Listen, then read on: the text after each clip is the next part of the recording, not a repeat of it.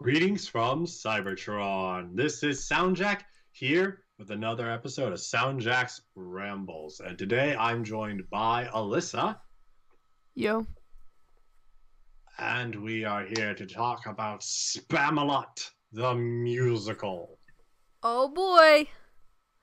To clarify, it's Monty Python's Spamalot. Monty Python Spamalot, based off of Monty Python and the Holy Grail.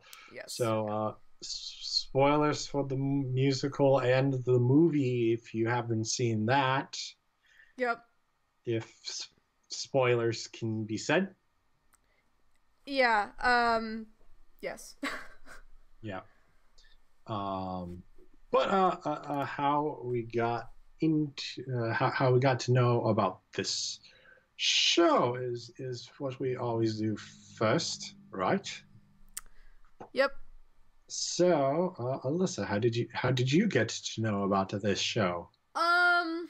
Well, the show, I don't know, really. Like, I know it was a thing. Well, okay. So I knew it existed, but I always thought it was just a Monty Python sketch. I never realized that it was actually a musical based on the Holy Grail. Mm. And I only realized it was actually just a musical based on the Holy Grail until I didn't know until we went to see it together.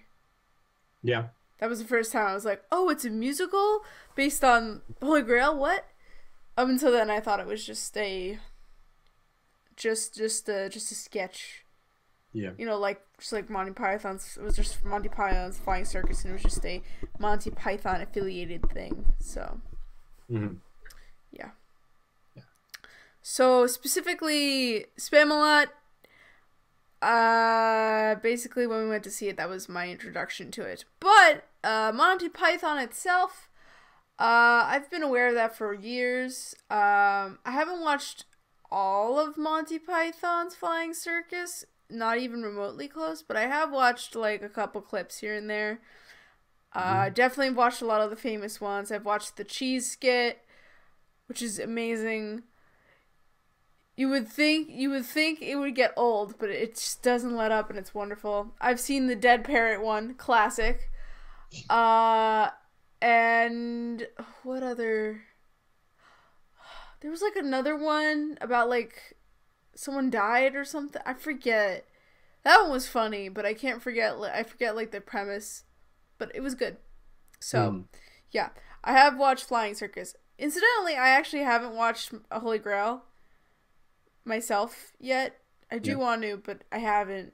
But I am familiar with Monty Python in general. So, this was not my first time to the rodeo, so to speak.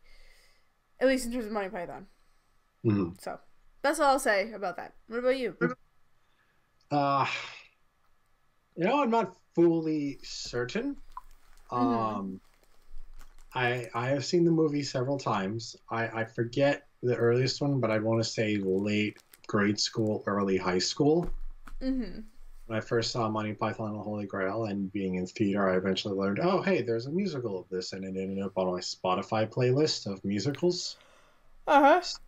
I would listen to that frequently, and then when we saw it together earlier this year, it was a tour of the musical of Spamalot. And we saw that together. That's the first time I actually saw the show in its entirety. Mm-hmm. But I have had listened to the soundtrack several times beforehand. It was it's always been good. Though a few things made more sense when seeing them. Yeah. Yeah. But yeah, that's my introduction. So, brief plot summary. Alyssa, go. So, the Monty Python Spamalot is basically the plot of Monty Python the Holy Grail, and if you don't know what the plot to Monty Python the Holy Grail is, it's basically the tale of King Arthur and not his merry men, that's Robin Hood, and his Knights of the Round Table, there we go, who go and try to find the Holy Grail. Mm-hmm. And it's basically like a parody of that tale.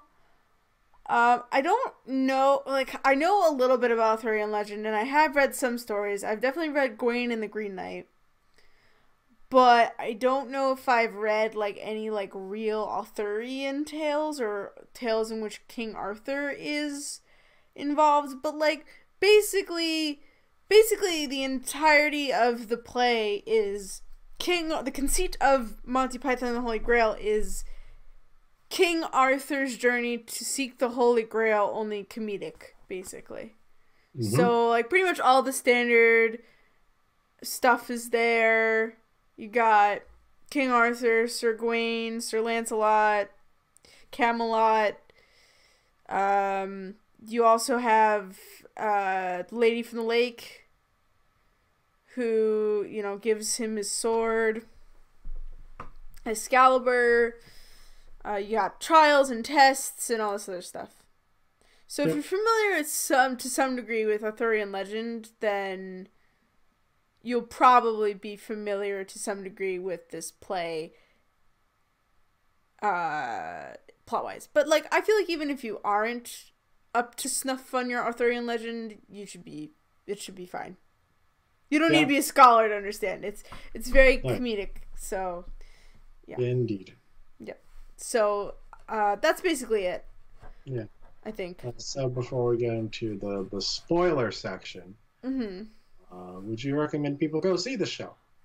Definitely. If you like musicals, I would so recommend it. I think if you're interested in Monty Python, go see it. I feel like the movie would probably be more accessible, but yeah, I think this one's definitely, like, it's over the top, but in the right way.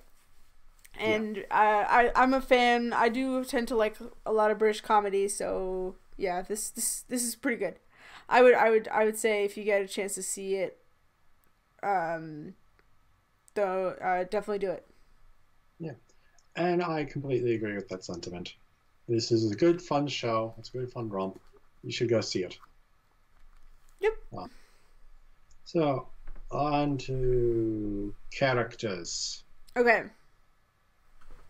King Arthur, obviously. Yes. King Arthur is, I mean, he's your standard knight dude. I feel like he's probably the straight man to everyone else's antics for the most part. Yeah. Which is funny because the guy who played King Arthur in the production that we saw is gay. He has a husband. So it's funny. He's a straight man. Haha. Yeah. I'm good at jokes. Not really. But, like, yeah, so he's the more traditional knight character. I mean, he's not, like, he does make the jokes, and there are, like, funny moments with him, but, like, he's not the strangest character or the one that has the most laughs, gets the most laughs. He's very much the springboard for a lot of comedy. Yeah. I think. So, I don't really know if there's much to say about Arthur other than he's King Arthur, basically. Yeah, King Arthur. A happy guy, leader, trying to find people to go on his quest, etc. Yep. Including Sir not appearing in this show. Exactly. And then we got Patsy, is King Arthur's trusted servant. Yep. And Steed. Yes. Because yes. Yes.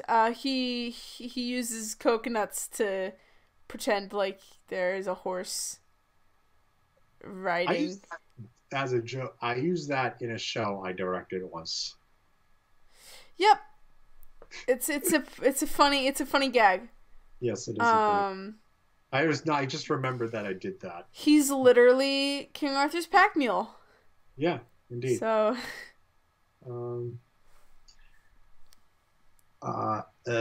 Let's Sir Lancelot, the homicidally brave. Yep. Who, during the course of who, yes, is very homicidally brave, and also halfway through the show realizes he's gay. Yep. It's a fun, like, what was that song? it was very it was very like out there, but in a good way. It was funny. Yep. Which is funny. Okay, so like I will say that if you know anything about Arthurian legend, Lancelot, it's so funny that it's Lancelot who turns out to be gay, because Lancelot is the guy who I'm pretty sure sleeps with Guinevere in the original tale. Like he's like a handsome stud who gets the ladies. Mm-hmm. I'm pretty sure, like that might be like wrong, but I'm pretty sure Lancelot, yeah, is like yep. He typically features as King Arthur's greatest companion, the Lord of Joyous Guard, and the greatest swordsman and just of his age, until his adulterous affair with Queen Guinevere is discovered. Yep. So I find it really funny that they decided to have Lancelot be the gay guy. I think that's a total like subversion of Lancelot as typically portrayed in these stories. Sometimes he's portrayed as like an evil dude too, like look at me, I'm the adulterous, like handsome dude or something. Interesting. Yep. That's interesting. Also, that him being gay was an addition in the musical that was not in the movie. No, it was not. So yeah, if you're confused, that's why. Yeah, he did the same rescue. Yes. He just did not follow through. No, he did not. Then we got Sir Robin, the not quite so brave as Sir Lancelot. Mm-hmm. What more do you say? He's a coward. Yeah, he's your coward. I think he like poops on stage, like three times or something. He craps himself a couple of times. Yep. And has to excuse himself. Yes. Sir Galahad, the dashingly handsome, after conversion, when he is proven wrong that there is in fact a Lady of the Lake that did give King Arthur the right to rule over all. Yes.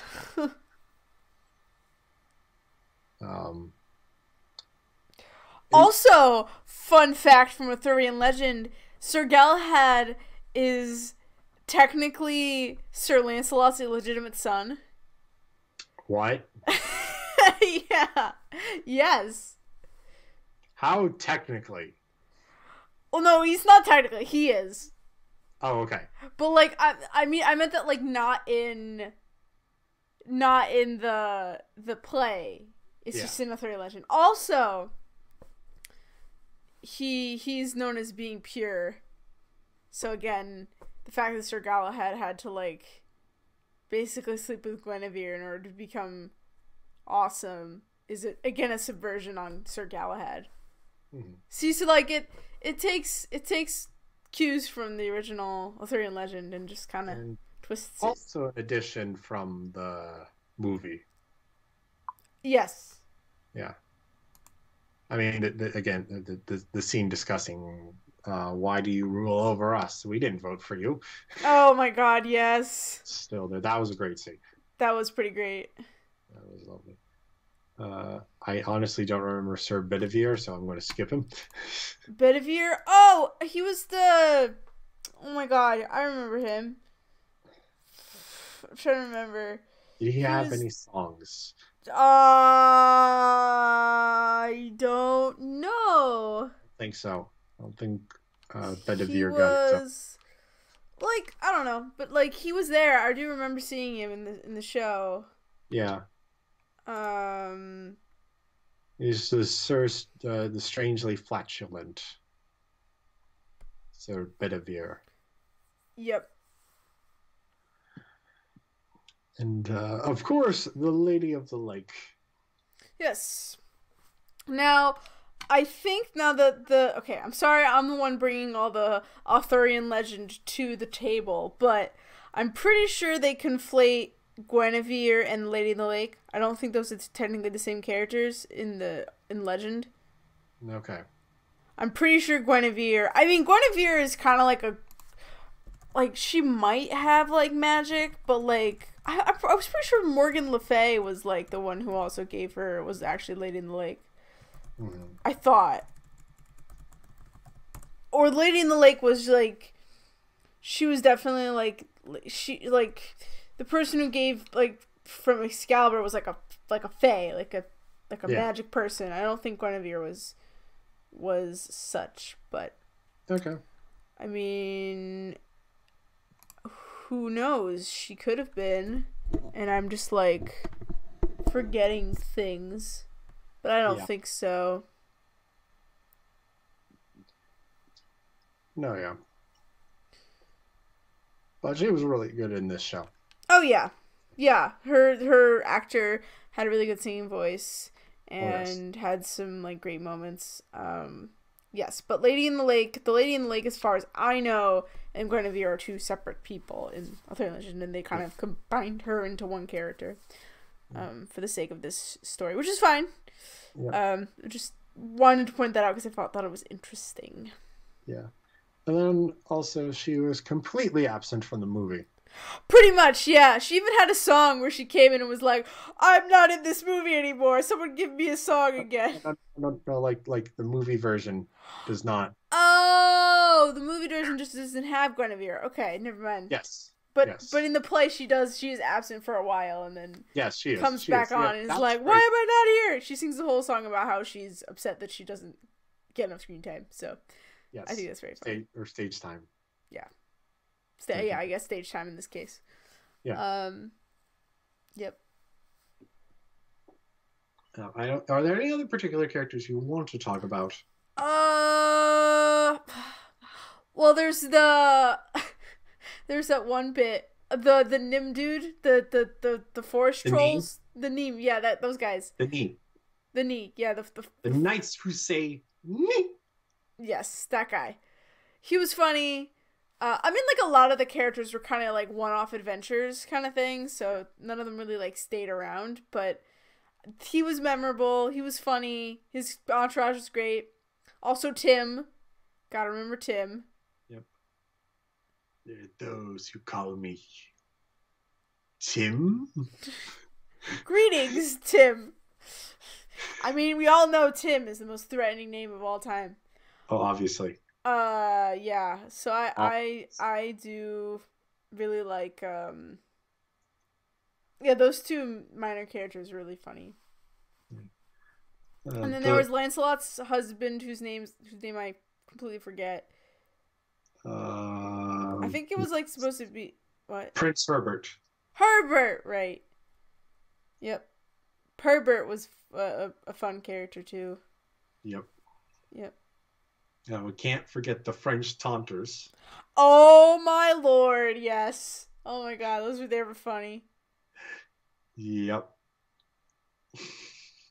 Who's your favorite? Which character do you think made you laugh the most? That's a good question. I always ask the best questions. Because they all made me laugh a lot. Oh boy. Well, I'm thinking, who made you laugh the most? I don't know. A lot of them made me laugh. Oh, excuse me. A lot of them made me laugh pretty equally, I think. Yeah. There were a lot of really good jokes that I laughed at, I remember, but I don't know if there was like one particular character that I was like, that was like having me bawling every time they're on screen or on stage. So I'm going to say my favorite joke overall was a joke that's only in this show. It was the arms for the poor. Arms for the poor. That was... Oh, do you mean like as in it was only in... The stage version. Oh, okay. Sorry, I was confused. Sorry. It's okay. Yeah, no. Yeah, that was really funny. That was like a nice pun. Yeah. It's like, why are they asking alms for the poor? Oh, arms. Oh, I get it. Because they needed time to set it up so Sir Arthur could cut off the Black Knight's legs. Because they can't do it like they did in the movie. Yep, exactly. Yep. It's amazing. I'm glad they did that and managed to make it work. I know. It's really clever. Yeah, and that, like, I know it looked back there and I couldn't really see, like, a fuss going on to get that to work. Yeah, no, it Uh, was very impressive stage work. yeah. Very interesting that like you stabbed him and then like cut off the legs and like, yep, you're just pinned here for the rest of your life now. Yeah. But speaking of moments and songs, what are some moments and songs you enjoyed from this show? Um. Well, I mean, obviously, got to give a shout out to "Always Look on the Bright Side of Life." That song's a classic.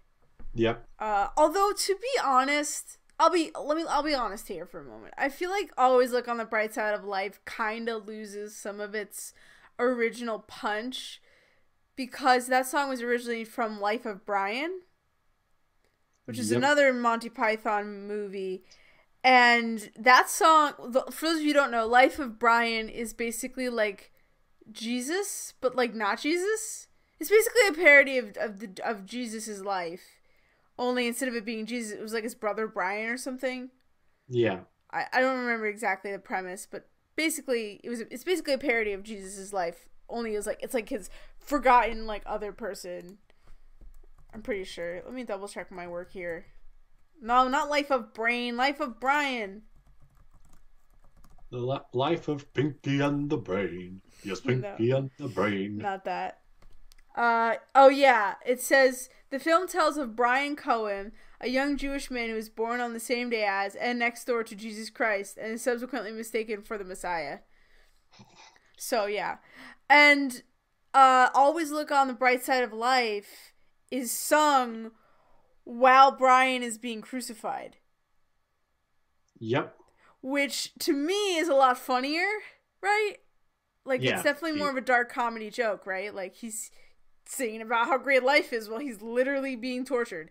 So to me, I mean, I understand why they put it in the play. Always Look on the Bright Side of Life is one of the more famous songs from Monty Python. Yeah. Like, I'm not even sure if there's any other songs that was in a movie from or any of the sketches that would have been as popular as Always Look on the Bright Side of Life. Indeed. So I get why they included it. All my point is that I feel like the life of Brian. I feel like its placement in Life of Brian makes more sense, and definitely works better than its placement in this show, in my opinion. Yeah, that's fair. Like I'm not saying it doesn't work.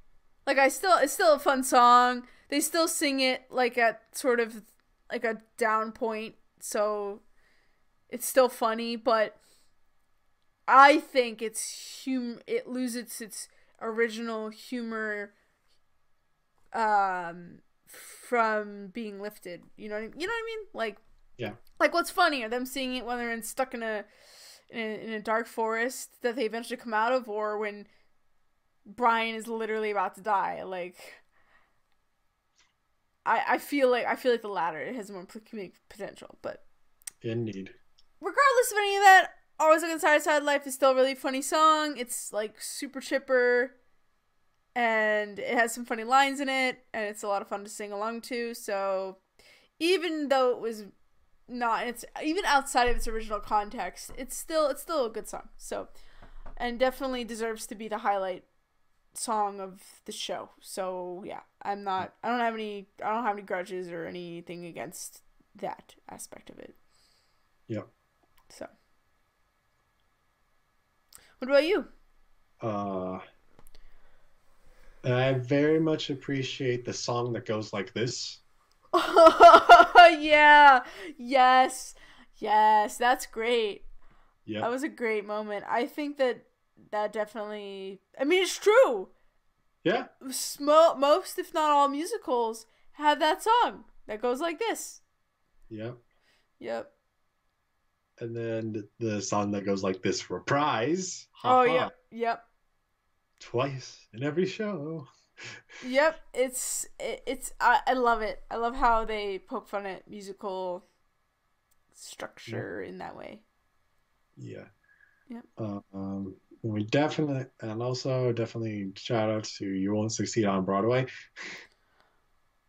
What? The song You won't succeed on Broadway? Oh, yeah. Okay, sorry. I was like, I don't know. For some reason, I thought you were shouting out to someone because, like, for some reason, the words before are on Broadway sounded like a weird name to me. Because I guess maybe you said them too fast or, like, I don't know. Well, I was really confused. yes, I'm shouting out, you won't succeed on Broadway. Exactly. So, that song's funny. Indeed. Yes. Yep. Yeah. It's a good laugh. Yes.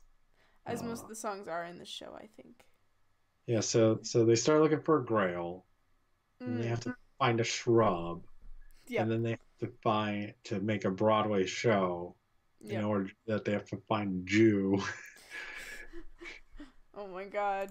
And at the end of the show, Patsy's like, I'm a quarter Jewish on my mother's side. It's like, why didn't you tell me before? I'm like, I mean, I don't think that's something I should tell to a heavily armed Christian. Yep. That was a pretty great joke. Yep. And I really appreciated it. Indeed.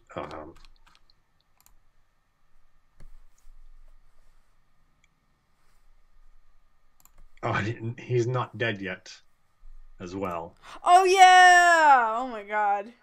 I am not yet dead. I can dance and I can sing. I am not yet dead. I can do the I'm thing. I am not yet dead. No need to go to bed. No need to call a doctor because I'm not yet dead. Good old time. Yeah. Those are the good. Those are definitely the good songs. Mm-hmm. Do you think there are any duds? Not duds. Just one. They're just ones I don't enjoy as much. Yeah, I feel that. Yeah. Like the fish slapping song. Oh yeah. Yeah, like that was funny. It's just like structurally why? Right. Like that's another previously written song that they put into the show. Yeah. Because it came from Monty Python's Contractual Obligation album. Nice. And I mean, it was funny. Again, yes. Yeah, so I think the music in this show is pretty good. And I think it complemented the humor nicely. What did you think of the, I'm trying to remember. Oh boy. I also really liked Camelot as like Vegas. That was funny too. Yeah. I like how they played fast and loose with history too, as you do in a comedy like this.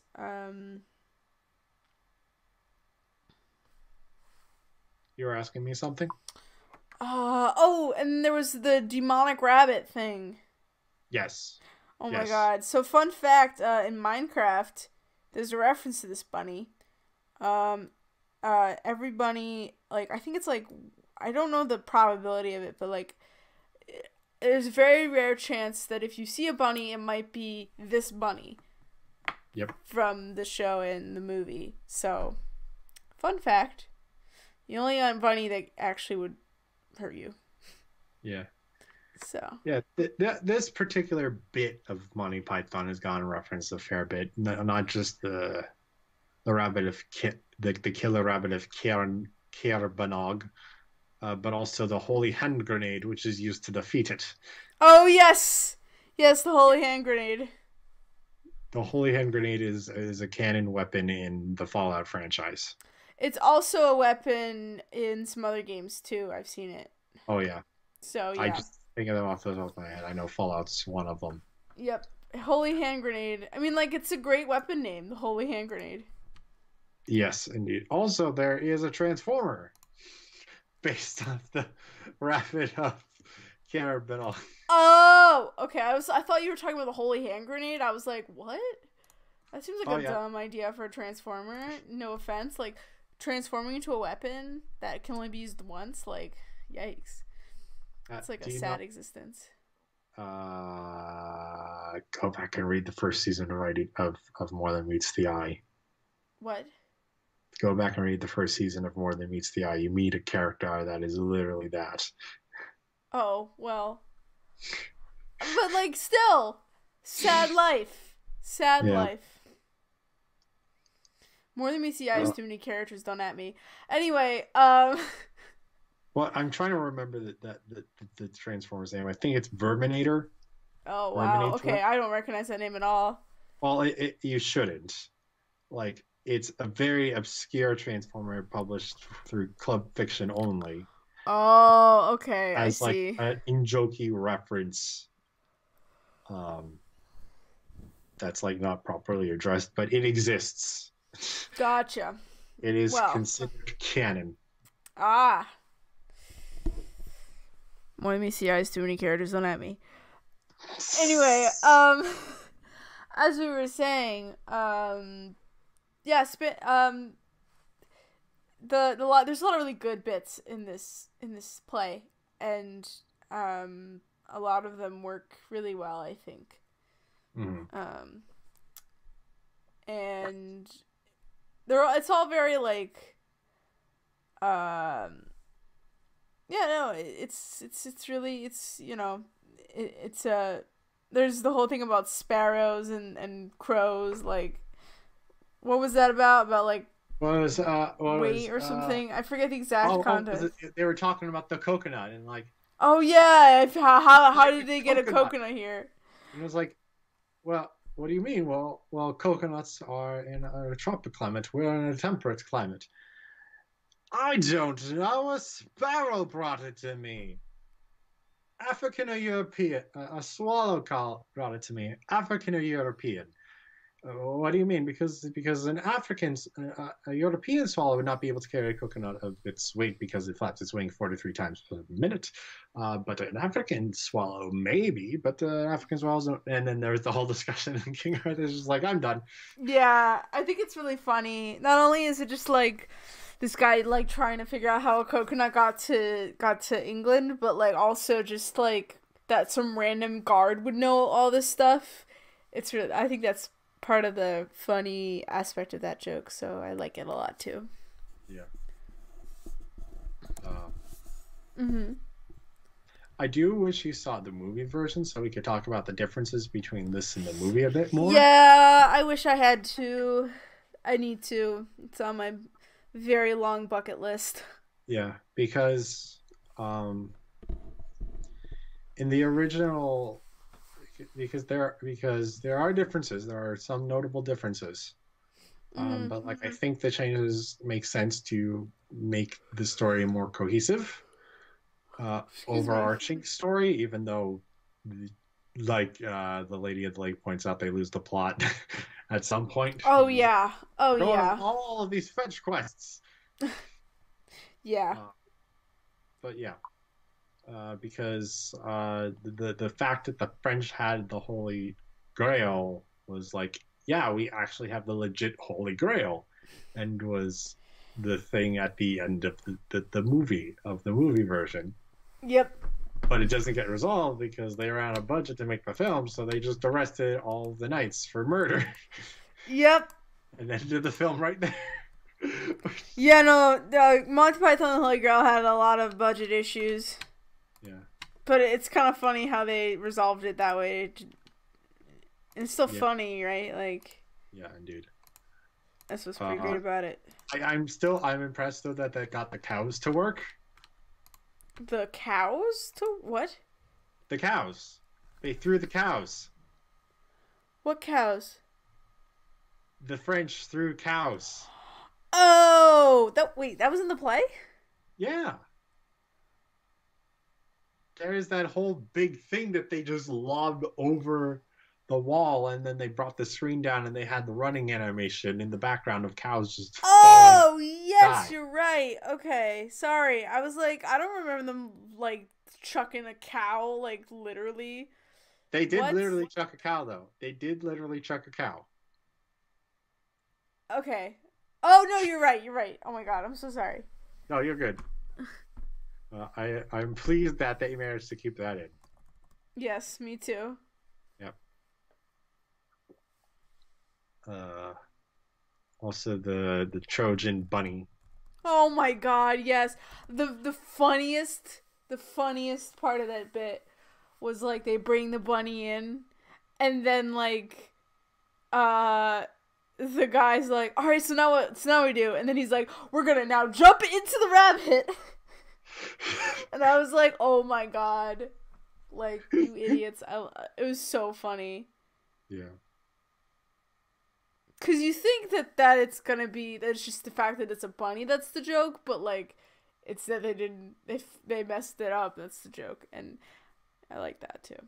Yeah. Indeed. Yes. They unfortunately did get rid of a particularly funny scene where the knights that have survived up to that point have to cross a bridge and are questioned.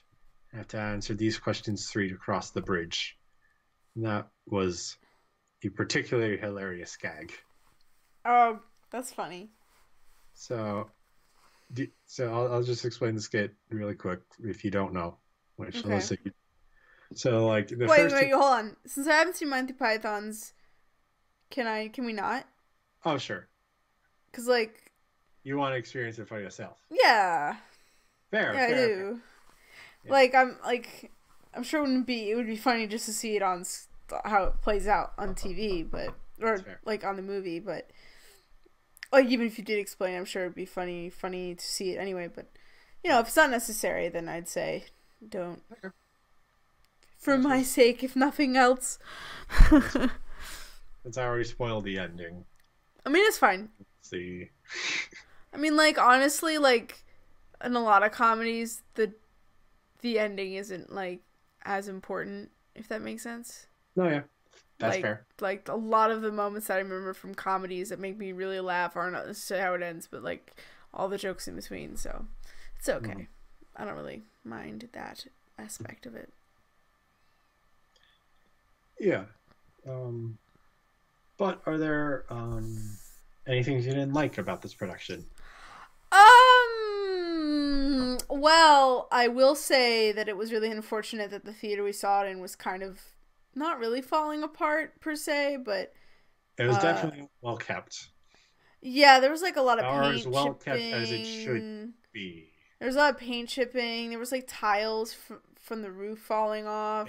I think there was a kind of a loose panel above my seat, or very close to above our seat. Yeah, which, I mean, it didn't annoy me really once the show started, but yeah, you know, I think it sort of takes away from the atmosphere, right? Like, makes you feel like you're in a third-rate location. Mm-hmm. like it's not, if it was like in a not in a like old theater, like in a grand theater, I probably would be like, oh, this is fine, but you know, need that upkeep. So yeah, but I wonder how bad the backstage looks. Oh, I'm sure it's terrible. I mean, granted, I don't visit backstages too often in shows, but because I don't act backstage really. At a different theater, not the same that was at, but near me, and I mean the audience and the stage itself look good, but the backstage, good. Oh my god, it's a mess. You're gonna be honest. It's all right. It happens to the best of us, and even the worst of us. I mean, I don't know. That's like a stupid thing. It's not a fault. No, it's not a fault of the show. It was just the particular venue we were at. It looked a little grubby, so you know what are you gonna do? And then I also really liked. Oh my gosh, sorry. I also was I'm trying to think of anything. Like I said, I mean, the only other really big onion that I had was just the fact that Always Look on the Bright Side of Life was like not as funny in its outside of its original context. Yeah. but like that's like a minor thing, you know. Yeah. So. Oh yeah. Do you have any particular? Not particularly. Okay. No, yeah. I mean, like, it's a good romp. It's a good romp. It's a good time. Yeah. It's a fun play. I feel like honestly, this is one of those plays that, you know, is better left for you all to seek out and see. Though I will say it's not. It's just one of those Broadway shows where you go just to have a good time rather than like making you think. Oh yeah, of course. Like there's a couple of jabs of commentary. Oh yeah. Like a lot of them are very recent though. You know, like they're very much speaking to the crowd and present day events and stuff like that. Yeah.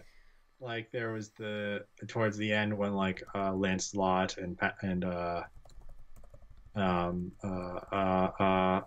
forgot his name already. The Knight of Knee? No. The boyfriend. Herbert.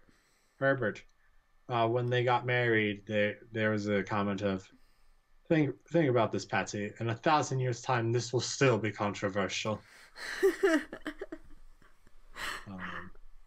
I mean, he's not wrong. Yeah. Oh, and then there's the great jab that happened at our production. Oh, yep. Wouldn't happen at any other production because it was very specifically timely. Yep. Because we saw it the weekend after the government shutdown ended. Yes. And there's the State of the Union address going on, and what was it when it was the scene where the Knight of Knee said, "We are no longer the Knights of Knee. We are now the Knights of Icky, whatever." And then, but in the movie, it's just that. But I guess in the stage production, they can do something. There's a bit of improv. Yes. That moment in ours version, it was like, "We are the Knights of Icky. Ooh, boy, you better get your butt back to Camelot. And that State of the Union address better be good because that government shutdown was ridiculous." Yeah. And the whole audience was just bawling. I think the actors had to wait for the audience to die down before they could continue. Yeah. Yeah, that was a joke we could all agree on. It is. It is. Yeah. Yeah, but just overall, just a good time. It was a good time. If you need something to lift your spirits, this is a good show for you. Yeah, I think it has a lot of really good good jokes, good atmosphere. It's really funny. Yeah. It's a good time. Solid good time. Yes.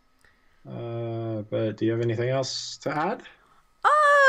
Not really. I think I've said everything I wanted to say about it. It's unfortunate that we were talking about it a little bit past when we saw it, you know, so it's not entirely fresh in my brain, but I do remember having a good time. I do remember it being a ball, and I guess the company that we were seeing it tours, correct?